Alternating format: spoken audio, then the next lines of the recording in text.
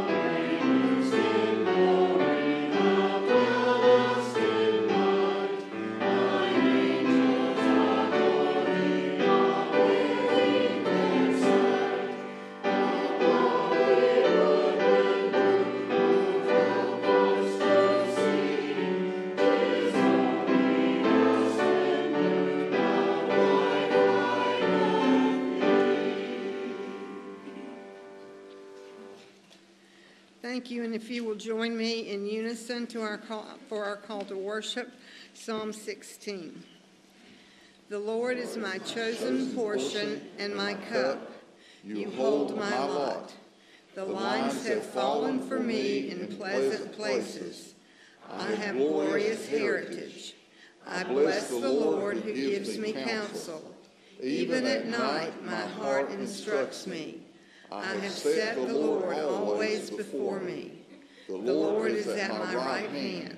I shall not be moved. And now join us for another hymn, He Leadeth Me, O Blessed Thought, page 128.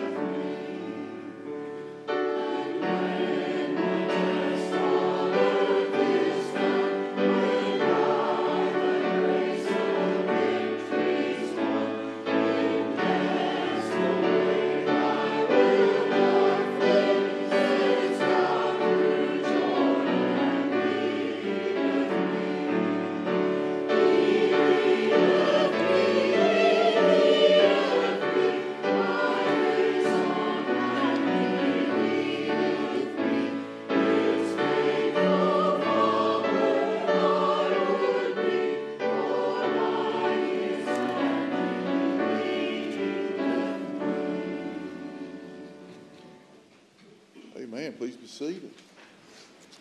Thank you, Jesus. Thank the Lord for each and every one of you that are here this morning. Are you glad to be in the house of the Lord? Yes. Have you told somebody you love them this morning? You need to do it now if you haven't.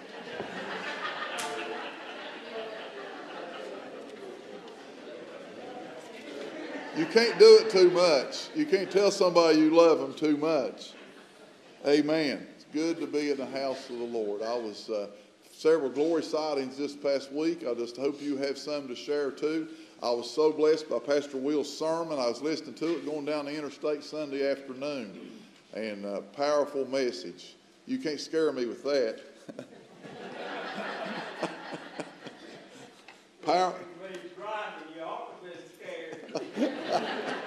Listening to Will driving.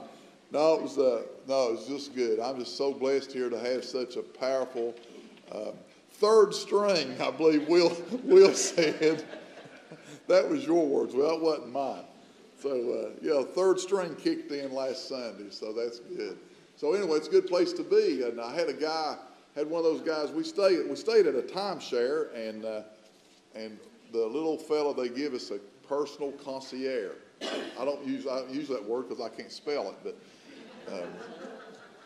but anyway, so we got to spend some time with him a little bit, and I was just that young man. When he left there, we talked for a while. He'd been struggling with the call on his life. The Lord had been dealing with him, and when we left him that morning, he said the Lord has affirmed. He was going back to Oklahoma. He actually walked off of his job. He said, I know what the Lord wants me to do now. So I say, wow. The Lord, he was been called into the ministry. And I believe the Lord is moving in this young man's life. He'd had a drug addiction years before and had all kinds of trouble, but the Lord had miraculously moved him to a wonderful place. And that is a glory sighting. So thank God for that. Where have you seen the Lord at work in your life this week? Missy. Well, this is praise and glory sighting at the same time. My good friend Doreen had her colonoscopy Wednesday, and she was at home Thursday and moving around very well yesterday. Good. Wow. Thank the Lord. Amen. Thank the Lord for that. Where else have you seen? Yes. My cancer scans I did this week were clear for the second time. So praise God, you're still looking good. Amen. Amen. Thank the Lord. Thank the Lord. Thank the Lord. Wanda, yes. I don't know if everybody else was watching Ian all week, but I watched Ian, and it looked like Ian was coming right at us. But like I told somebody, we prayed, and Ian decided to go another way. And I was like, hey, we prayed, so, what can you say? That was a glory for me. We just got a little much needed rain. That was about all we got. That's a glory. That's, amen. Amen. We do pray for those that were affected negatively by that monster storm. It did affect several people's lives, but it could have been a whole lot worse all across this part of the country. So, amen. Where else? Good.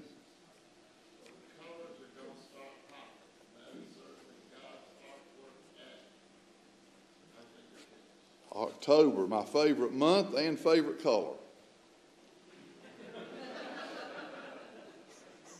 It really is. October, football season, and the colors. West Virginia, it's already glorious in parts of West Virginia right now. It's at peak in some places, the higher elevations. So it's a glorious, glorious place. Where else? Brother Pastor Will. On the way to church this morning with Don's Drive, looked, and it was like snow on the mountains. There's just white clouds there, but it's absolutely beautiful. White clouds. You wasn't wanting to go to the clouds, though, with Don driving, right? Is that what you... So if I'd been driving. Oh, mercy, help me, Jesus. What a beautiful day to be in the house of the Lord. Amen. Anybody else? Yeah. Sue. The lineman out working, a little without power, about an hour and a half. It's a minor inconvenience compared to thinking that we get major. Seeing the lineman go down the road was glorified, and I just been thankful for all the ones who are helping the door up and down the coast. Amen. Amen. I'm reminded of many, when people are running away from something, our first responders and police and all those folks, they're running into trouble while we're running away from it. So remember those folks. I appreciate and honor their service. Anybody else? Okay, I know we have some special requests. Dale and Nona are on the road right now. And Dale's not doing good. I'm concerned about Dale. So need to, he's driven a lot lately, and Nona's driving, I think, mostly. He's on his way home as he went to celebrate the life and resurrection of his brother Dave. And so we remember that family and Val and their boys and the whole family. And Dale and Nona, I expect you back maybe this evening sometime, hopefully. Late this evening, I told him, I said, Dale, it don't matter if you're not back till Monday or Tuesday. Just stop. If you get tired, just go stop. Find you a place to lay down, and then hopefully finds out something with his health issues that's been going on.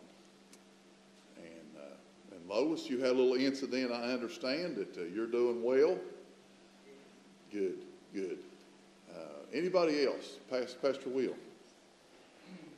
My niece, Susan Hodge, has been diagnosed with colon cancer. She's opted not to have surgery, but to have chemo and radiation. Pray for her. Susie Hodge.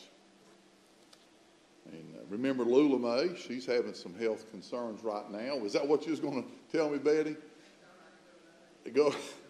But she's had some health concerns currently with her heart. She's had some issues with her legs and so on lately, her hip.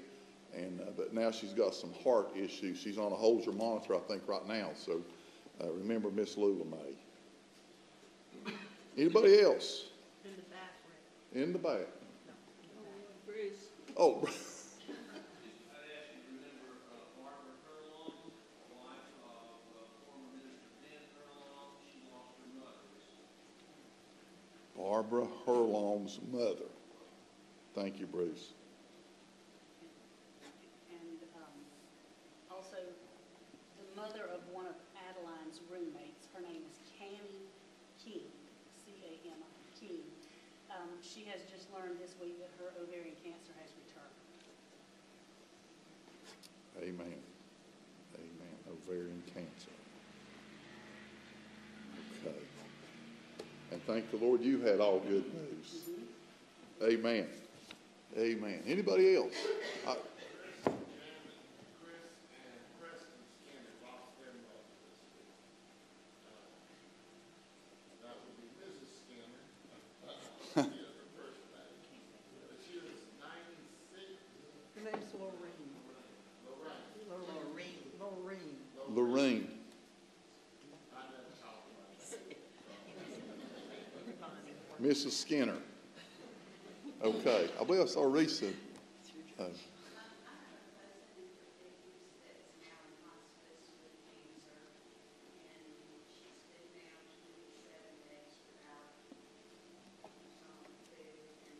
Wow.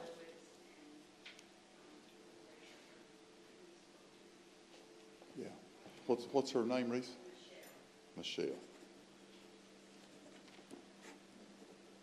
Okay, Rick.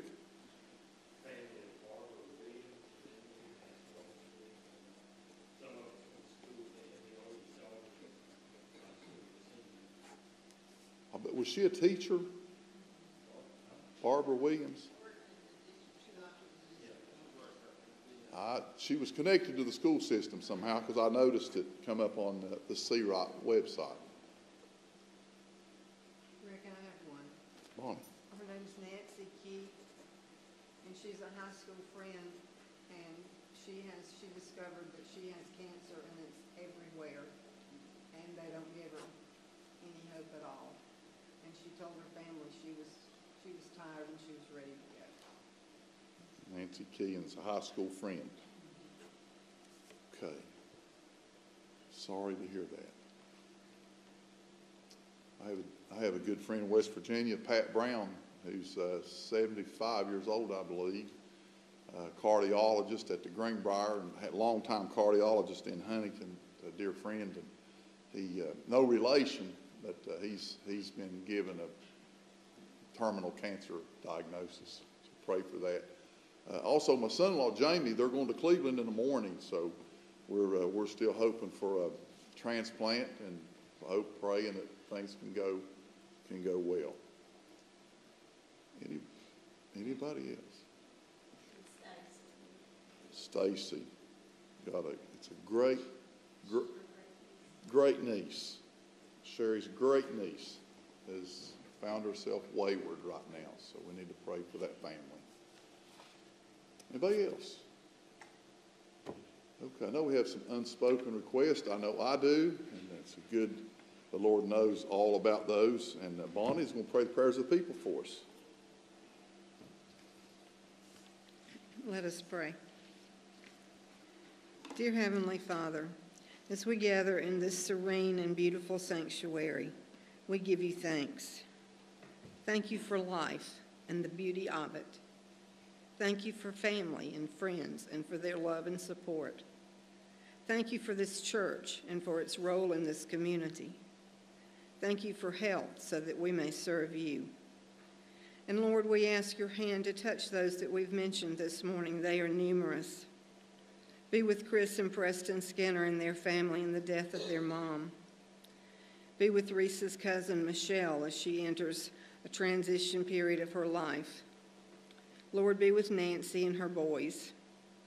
Be with Jamie and Jill as they go to Cleveland, and let your will be done, and may he get a transplant. Be with Stacy and bring her back to her family. Lord, be with Dale and Nona and give them travel mercies and give Dale relief from his pain. Dear Lord, be with Lois. Be with the family of Barbara Williams. Be with Will's niece, Susan Hodge. Be with Lula Mae as she has difficulty with her heart and legs. Be with Barbara Herlong in the death of her mother. And be with Cammie as she has to face cancer again. Be with Adeline as she lives with the daughter and give her words to say. Lord, be with Pat Williams and his cancer diagnosis. May they all feel your comforting presence.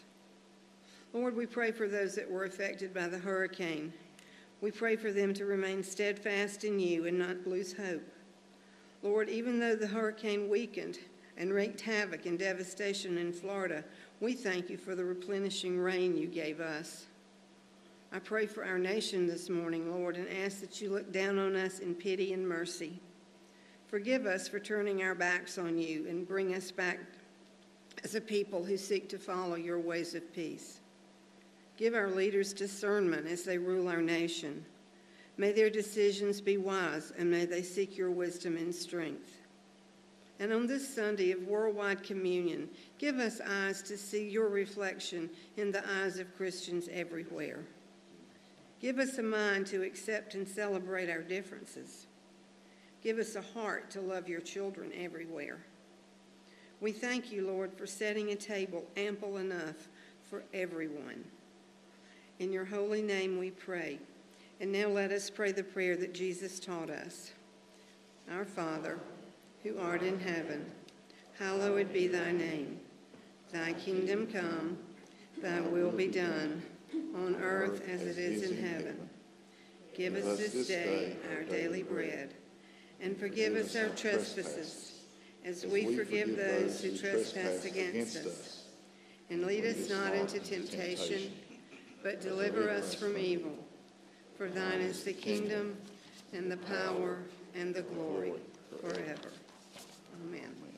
Let's take a few moments for a scripture meditation as printed in the bulletin.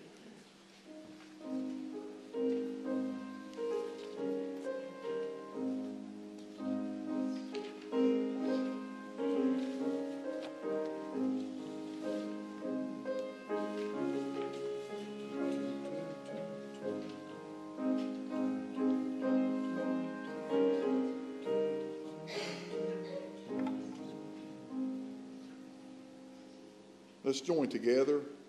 Create in me a pure heart, O God, and renew a steadfast spirit within me.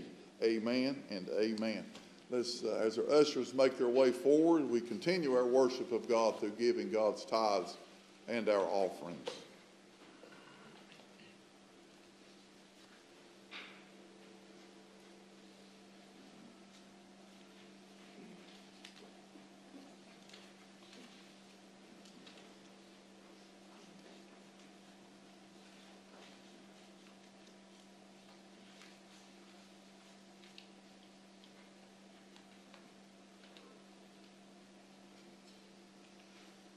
Let us join together. Almighty God, with our brothers and sisters around the world, we praise you for the gift of faith that leads us to the joy of the Lord. We dedicate these tithes and offerings to you as we join our hearts together around the Lord's table. In Jesus' name we pray. Amen. Amen.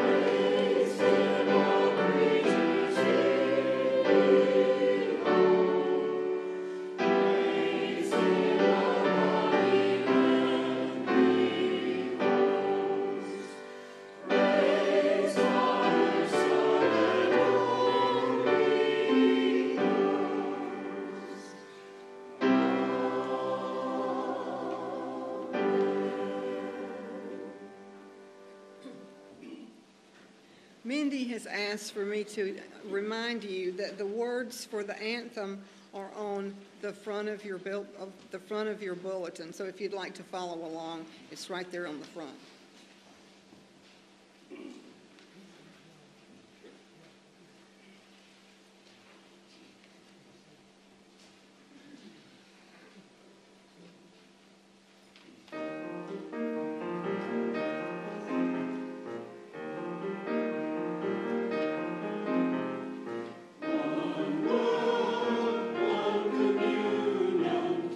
One faith in Christ the Son,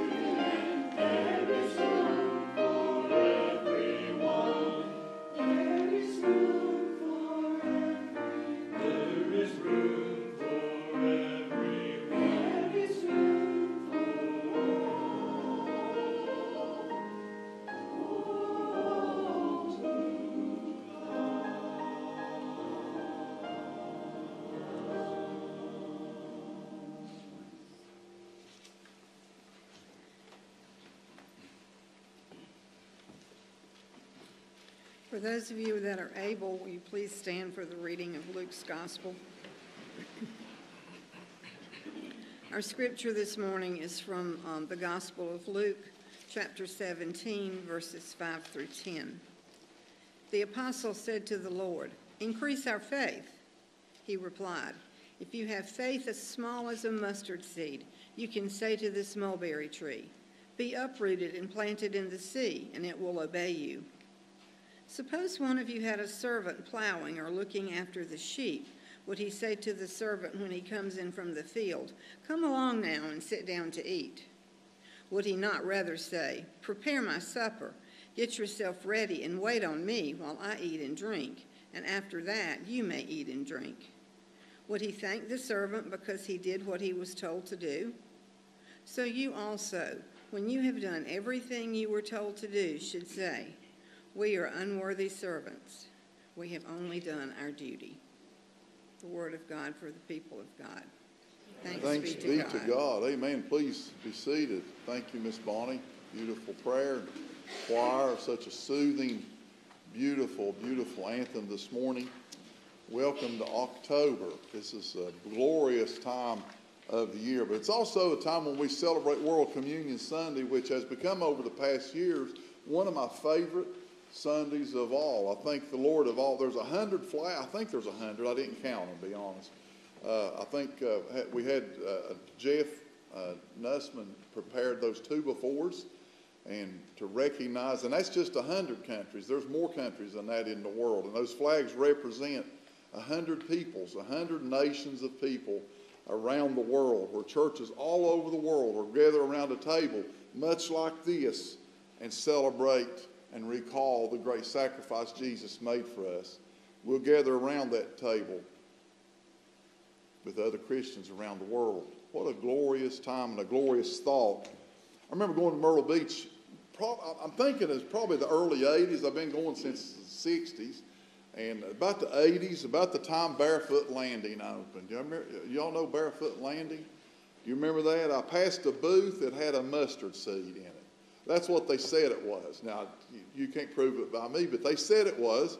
A little old glass thing about that big, and it had a little mustard seed in it, encapsulated in that ball. And it had a necklace you'd put it on, and you could put it on a keychain. You could wear it on a bracelet or a necklace or whatever. It was to identify people's faith in Jesus. And I started noticing those things, and they'd show up every now and then. And then the WWJD bracelets showed up. Do y'all remember those?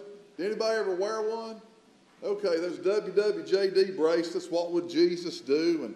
And I always wondered, of course, if that speck in the middle, was that really a mustard seed, or was that just a speck of dirt they got off the carpet and sold it to me for $20? I don't know. Whether it not or not, what it was, it stood for something. It stood for people making a statement of their faith in Jesus, and that little ornament. And so Jesus is saying that if you have faith as a grain of mustard seed, nothing is impossible. Now that statement over the last few years, now when I was a kid I took it one way, and over the past few years it's really kind of puzzled me, and in some ways it's kind of troubled me. I'm not sure if Jesus was being critical of his disciples or whether he was encouraging them. I'm not sure one way or the other. For certain, the story of Luke goes into it. If you have faith of grain of mustard seed, you can move this mulberry bush. Or the more familiar line is that you have a grain of mustard seed, you can move a mountain, right? I have not noticed many mountains move lately, at least not literally, unless you grew up around where I grew up, and we used to take tops of mountains off, and so I've literally seen mountains moved.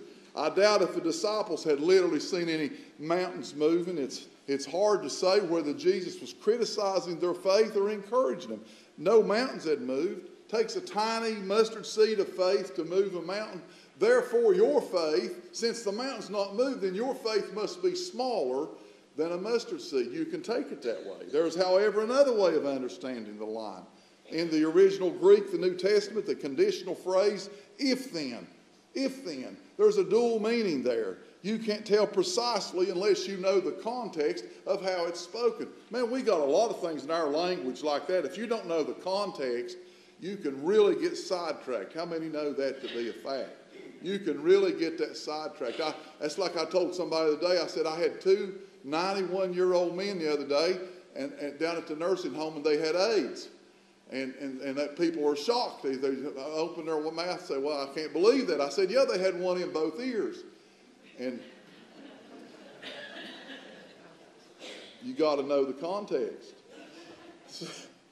One meaning is the one you normally think, and it's something present, then something else will happen. If A, in other words, A plus B is C. In the absence of the effect, you surmise that the cause is missing. But there's another way that the original Greek can understand this kind of conditional phrase. They sometimes use the phrases assuming the presence of the condition. So it might be better translated, if that's the meaning, since you have faith like a mustard seed, then great things will happen. Well, that's kind of how I've always taken it, that even my faith, as small as it is, that great things can happen because of it.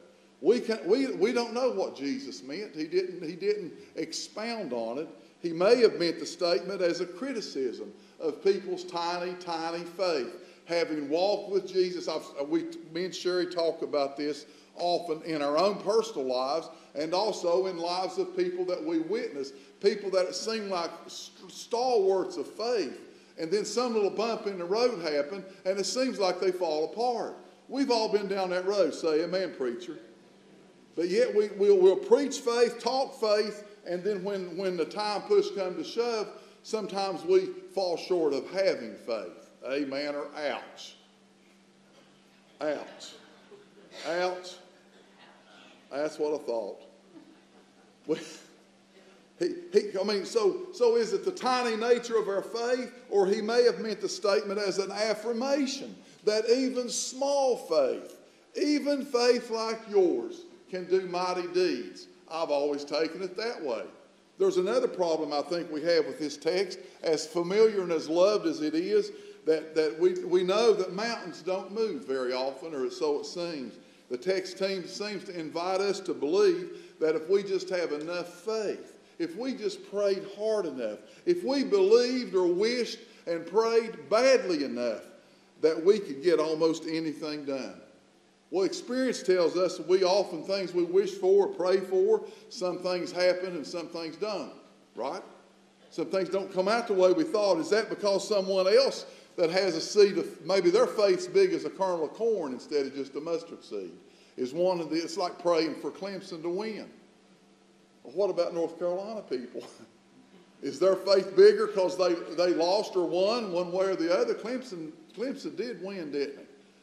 Amazing defense. Some of you are Clemson fans, aren't you? I know Bonnie is. And Henry has to be. So, amazing defense last night. What is it?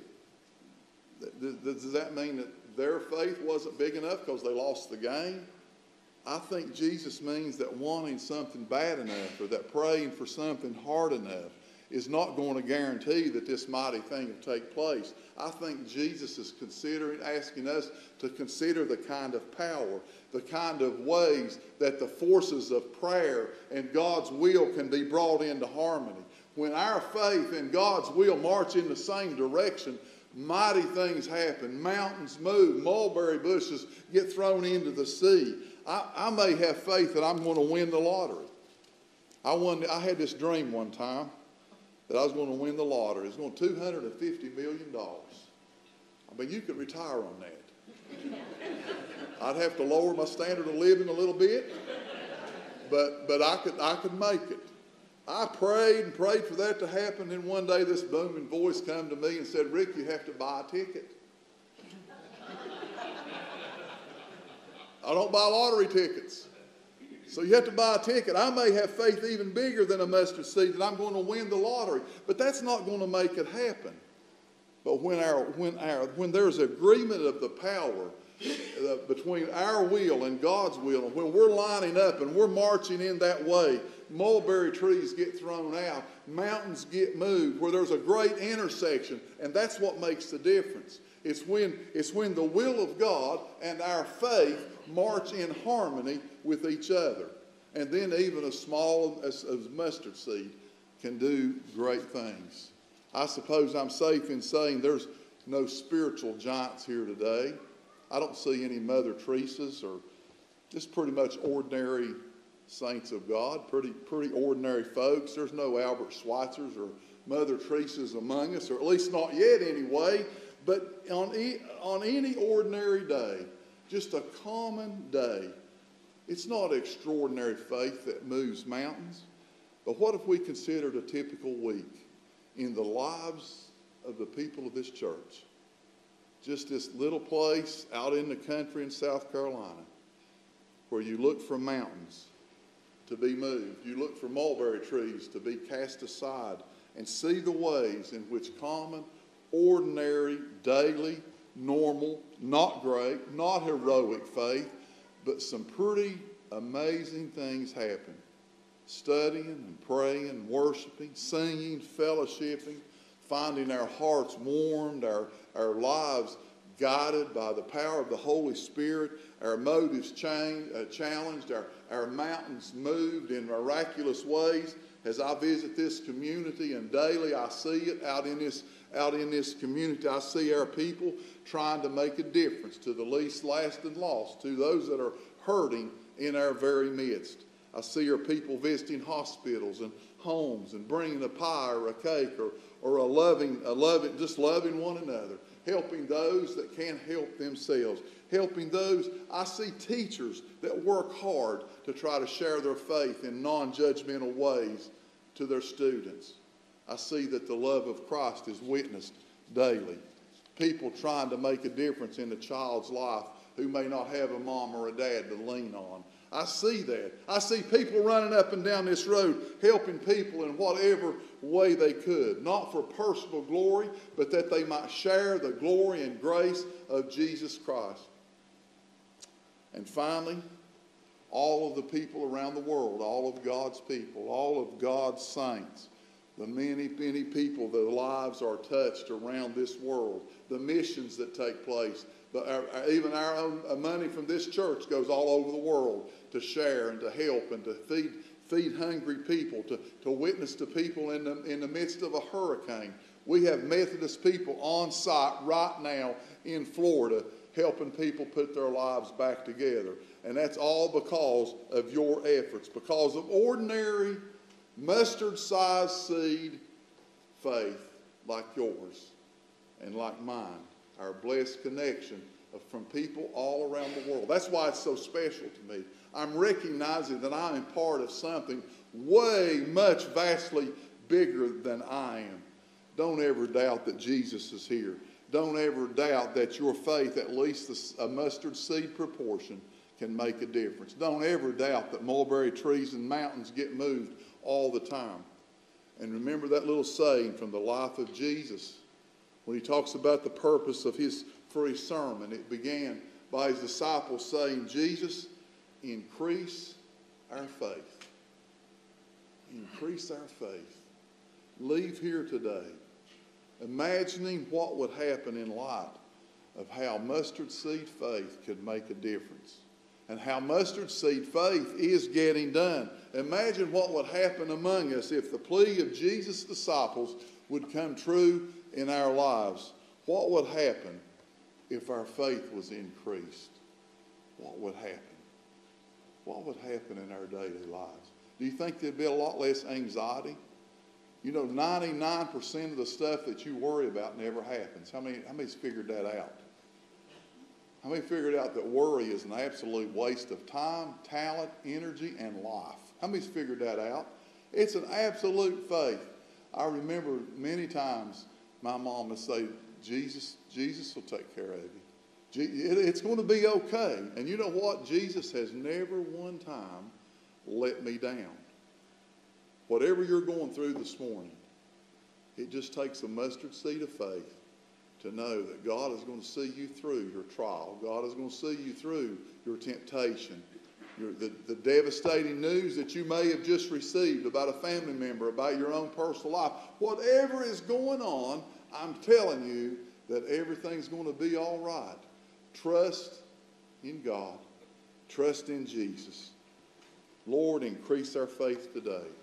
that we may know that you're in control. Help us to trust you with all of our lives and know the peace of God that passes understanding in the midst of anxious times and disastrous times, that we may continue to be a channel.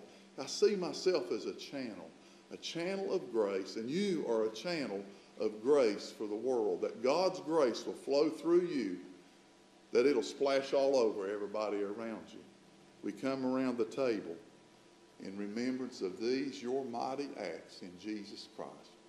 All around the world, we proclaim the mystery of faith. Christ has died. Christ is risen. Christ will come again, knowing that great things will happen with even our little faith in the God of the universe is going to be all right. To God be the glory. Let's bow our heads just for a moment. Thank you, Jesus. Father, increase our faith today. Touch and anoint every heart that's here to know and recognize as we look back on our lives through the many, many times of trouble and tumult that you have brought us through. And you'll do it again, Lord. You'll do it again. So in Jesus' name, calm the spirits of every saint of God here, that we might have faith. Faith in you. Faith in the risen Christ. To God be the glory. Amen. Amen. Amen.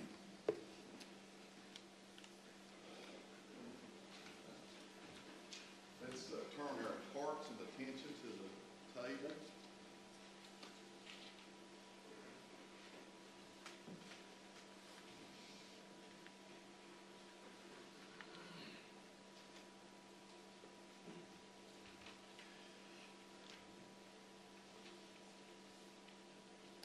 Our procedure this morning, we'll come to the up on each side, go up, come up the side aisles, go back to your seat up the middle aisle, line up on this table. Those that are able and wish to, please kneel, and we'll serve you at the rail. Let's turn our hearts to the bulletin. The Lord be with you. And also with you. Lift up your hearts. Let us give thanks to the Lord our God. It is pure delight to be in your presence. It is an amazing thing to think of joining Christians all over the world to celebrate the new life that we all enjoy in Jesus Christ our Lord. You have made us one family.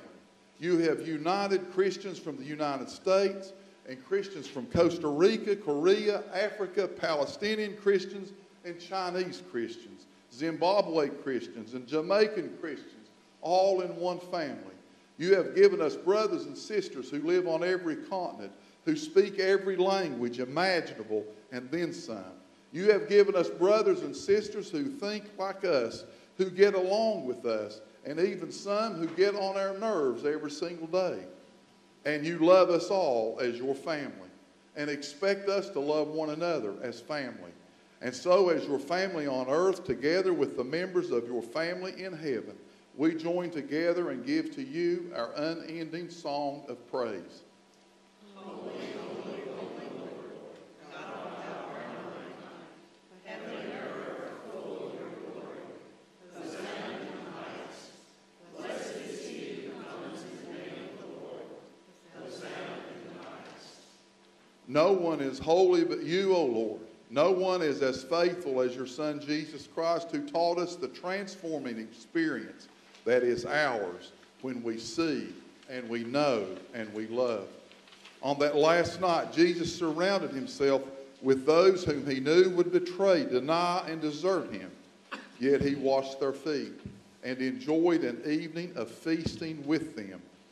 Taking bread, he gave thanks to you, broke the bread, and gave a portion to everyone present, saying, "This is my body broken for you. Whenever you eat this bread, remember me." At the end of the meal, taking the cup, Jesus gave thanks to you and said, "This is my blood shed to ratify God's covenant of grace with you and with many for the forgiveness of sin. Whenever you drink of this, remember me. And so in remembrance of these, your mighty acts in Jesus Christ, we offer ourselves in praise and thanksgiving as a holy and living sacrifice in union with Christ's offering for us as we proclaim the mystery of faith. Christ is died. Christ is risen. Christ will come again. Holy Spirit, make holy these gifts of bread and cup, and each person here, all who are seeking to live a life that can only be found in relationship with Christ. May your Spirit inspire and empower your whole church, apostolic and universal. By your Spirit, make us one with Christ, one with each other, and one in ministry to all the world until Christ comes in final victory and we feast at your heavenly banquet. Through your Son, Jesus Christ, with your Holy Spirit in your holy church, all honor and glory is yours, Almighty God, now and forever. Amen. Amen.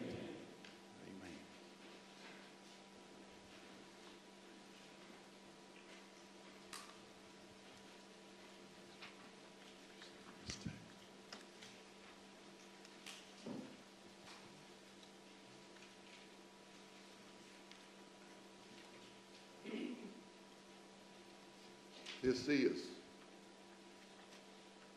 the body of Christ that was broken for you.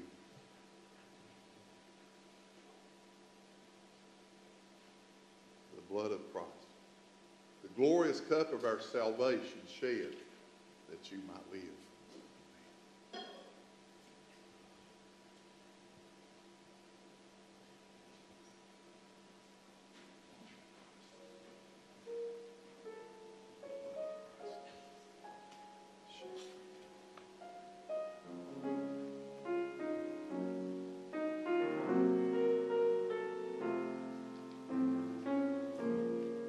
Thanks be to God.